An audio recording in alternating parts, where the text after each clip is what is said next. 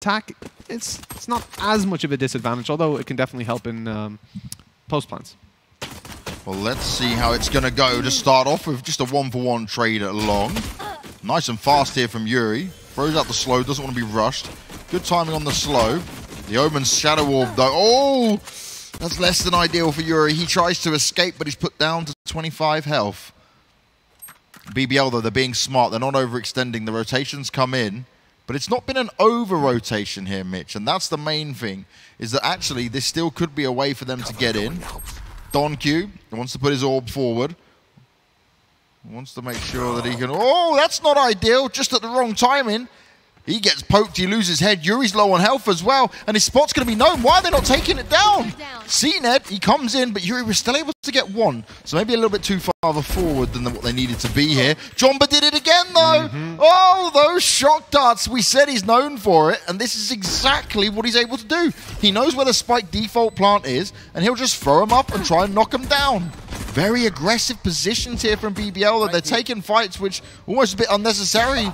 The Omen's super low, but you know it's Aslan. It's a 1v1 now. A headshot would help him seal this. eXerZ expects to be pushed a little bit. Aslan's taking such a forward position here. Oh, the timing's not going to work out. eXerZ gets it. Giant onto the pistol round. I got to say that for Aslan, though. You knew where the spike was down. There wasn't any real need to show. I guess he's like, I'm on low health. I'm just going to go for the one-bullet head. Giants, Hexers, will they spot him? Do they check the left? The cage goes through, so just to allow him to retreat. He avoids a lot of the damage coming up, even tags up Phoenix a little bit. Russ taking a lick of damage, but Aslan's good to take that frag, having TP'd up into heaven, and they just leave him completely unchecked. An easy double. jonba blinded, but a little bit too late, and that was a very risky peek. He had control. There was no need to go push into that. I'm guessing he was hoping they wouldn't know he's there, but the information was already had by his teammate. Oh, this is nice. donQ going to get himself into the site. Starts with a spray, misses a few shots, but will still land the kill. Straight on top of the defuse. And Giants, they bounce back into it. 2 alive. But now they've got 3 players up with their ultimates, Mitch, and that's where it gets very concerning for BBL.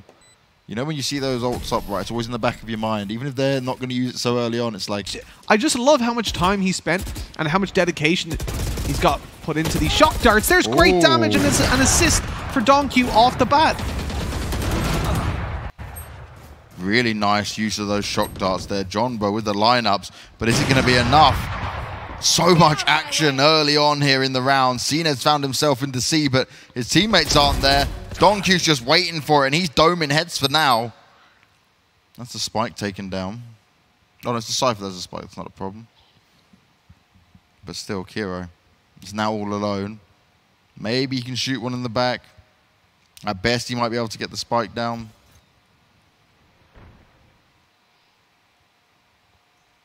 I just love those shock dart lineups. We'll come back to that in a second, though. There's an aggressive stance coming through, but Fatino was ready to go. The knives out. So they're almost like looking for a 13-0 to make up for that recovery and hoping that NIB just get wrecked. They need all the rounds, so that means this pistol round is all important. Trying to push their way into the B site. It starts off really good. Headshots delivered. They're just rushing in. They're not slowing down just yet, but they need to be careful of cned. The frenzy's there as well, and they just got too over-aggressive. eXerZ has put himself in a good position, but they didn't even try to get the spike down here, Mitch. This is a huge blunder from Giants. A massive problem, and we mentioned how they need every single round at this point because they are not safe even winning this series 2-0.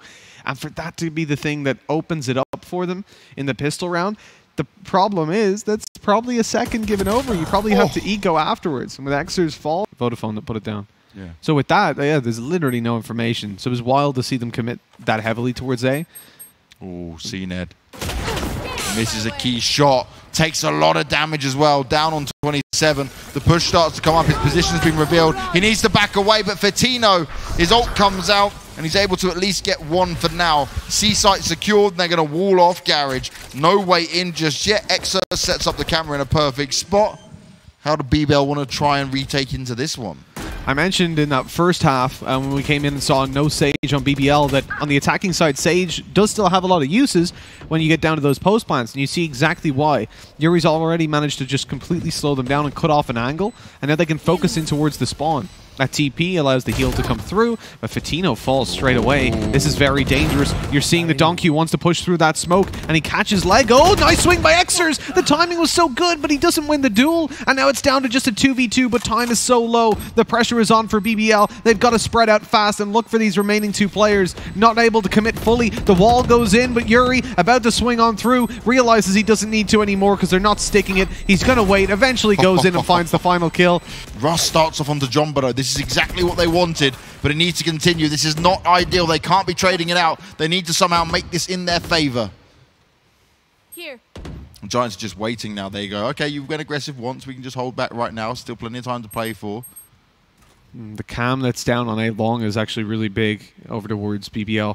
They've got the info that no one's coming there, so they're confident and, again, stacking players towards the other side. That's how you need to use Cypher to steal that info early. Matter of fact, at this point, you could easily see Cypher rotate over to B, play more spawn side. The only issue is that that cam has to be checked every second and a half. In case they just run across. All the information plays. Russ again.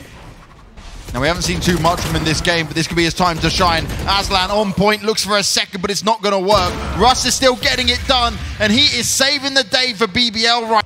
Here's the jet. That's the key part. He's hiding down for now. He's avoided a lot. He's getting away with it. He does just get one, though. Fatino quick on the refrag. How much more can they get done? Fatino spraying through. It's back and forth for now, but it's going in favor of the Giants. They need to get that spike down. 2 versus 3. The jet is low, the Sage is dead. eXerZ taking a forward position, the headshot is landed. What a way for it to go. Risk versus reward, the Cypher's using his ult, and now they know exactly where to look. All the pressure is on. It's a 1v3, it shouldn't be possible. But I've seen crazier things. donQ teleports over, just wants to ensure that they're making as many options as possible here for this Cypher to try and fight back into. Shots fired. Headshots delivered. And that was the same in regulation as well. Aslan, if he wants to peek this, if he doesn't just allow him to walk in, if he goes for a poke, could be the difference. Oh, he misses some shots. That's key. He throws the orb down and he's going to die. Oh, Aslan, you're normally the turret, but the turret has fallen. Now the A site once again is secured. Kero, he needs to try and deliver something huge here, but it's not working out. Fatino's ripping them apart time after time. This would take a monster performance, 2 versus 5, in order for BBL to take this round. You know, the thing there was that, obviously, you saw Yurii was further back, so didn't get hit by the paranoia. That opening duel puts Vodafone Giants in a position where they've got that site, they've got everything locked down, and they're not going to give it up just yet. On 14 to 15, they need this to bring it to another overtime and continue to extend this game. And this map 1, there's still another one to go. That paranoia forces cned backwards, but there's no saving in OT. You don't get any of those weapons in the next round. They've got to go, but they're just being picked apart. Vodafone Giants, flawless in this. It's all about showing that they are a team that can compete at this level in some way. They've had games close against some of the best teams in Europe, but they've not been able to get even a map thus far. The push comes in, Fatino is fast, he spotted out one, but no one's making a move just yet. legoo, it's all on him, but cned hits the shot. Oh, they didn't check it! The spike's down, he's getting 2, the spray down's coming in, he's still alive! They finally deal with him, but a lot of damage has been done. 3 versus 2, and it's Russ with the operator. Jonba doesn't even know where that came from, he was confused. All alone, and Russ seals the deal. 17-15, BBL take here at the Allied Esports Odyssey event. Defensive play so far for BBL. Oh, the jet pushes in, nicely done by Kero. He's not done yet either, he shuts another one down, but a good reply coming in from the Giants, but it's quickly ended. And he's got the operator large and in charge. I want to see from BBL what depth they're... okay, decent amount. I want to see what depth their defensive side has. You know, you're up against the pistols. Yeah, you can take those wide swings. You can take those fights, but I get a little bit worried then. Throws out annoyed bruv every now and again. Yeah, reminds me of good times. And, oh dear, this is painful now if you're Giants. cned, he's trying to 360. we said his confidence was up. He's definitely showing that. A 3K on the back of that little revolver headshot. You go behind 6-1, 7-1, whatever. But then when something like that happens and you lose a round that should have been yours after you played so well because of a silly little mistake, you really start kicking yourself then. That's when the mood gets very low. I would hate to be approaching B when you've just got Lego there doing these shock darts, because it's at random times as well. It's not just at the beginning of a round. He just did one then. It's like, okay. And they're just like, no, let's move away from this. I don't want to have to sit and take this. Yuri's going to try and find himself boosted across. Another shock dart goes up. The paranoia going forward, though, as well. Is going to give him much of an opportunity. Lego spraying it out. He's able to hit the first one. Goes in for the second player. Oh, Russ is there to back him up. Russ is tearing him apart. He's even headshot eXerZ over towards that side, only one to deal with, and he's looking to go all the way through. This is such a beautiful play by BBL. Not even down to like massive strategy or anything. And raise B instead of the sage. Could you imagine the grenades? Oh my god. You just never go B, would you? You just be like, well, yeah, you can have that. Recon boys. with the Sova, use either the drone or the recon dart, and then just shock dart, nade, everything's going at you. It's not a fun time.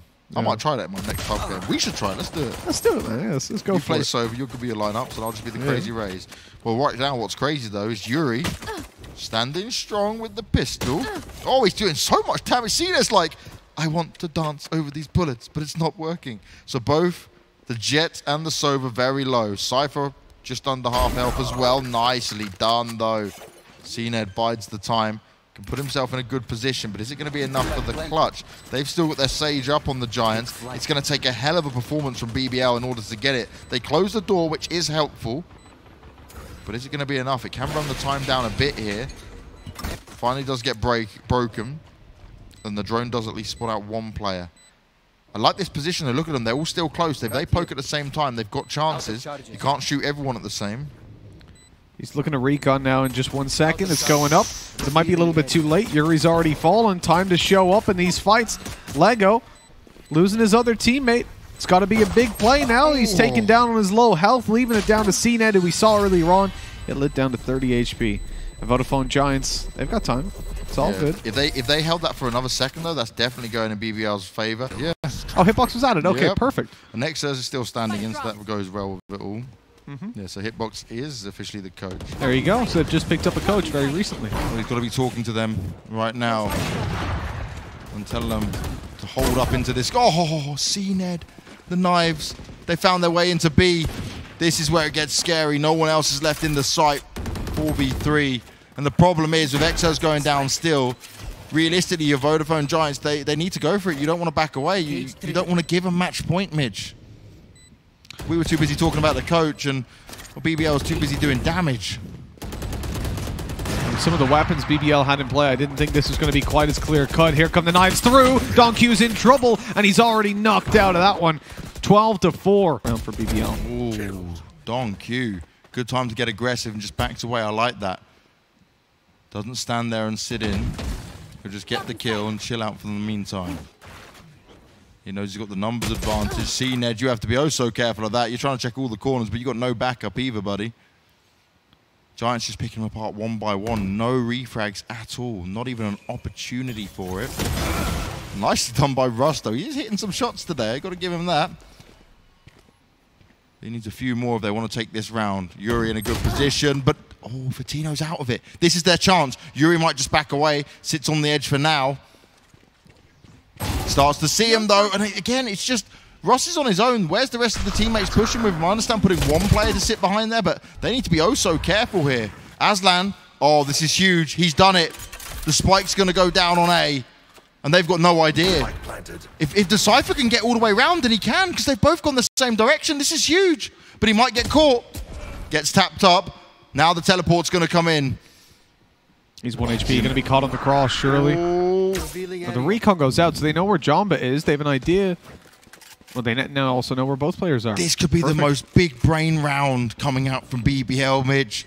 The most unexpected one. jonba has to check so many corners here. Uses the drone. That's the smart decision. Cypher's found. Just misses, but at least he goes down. 2 versus 1. And Aslan, you're in a very obvious spot. The paranoia goes out. He puts his own. He wants to try and fight this. Jumps down into it. Oh, they line up, but jonba gets the kill. Has he got time? No. I don't think he's got time. It's done. It ends that way. Aslan with the massive teleport across the map with the paranoia to slow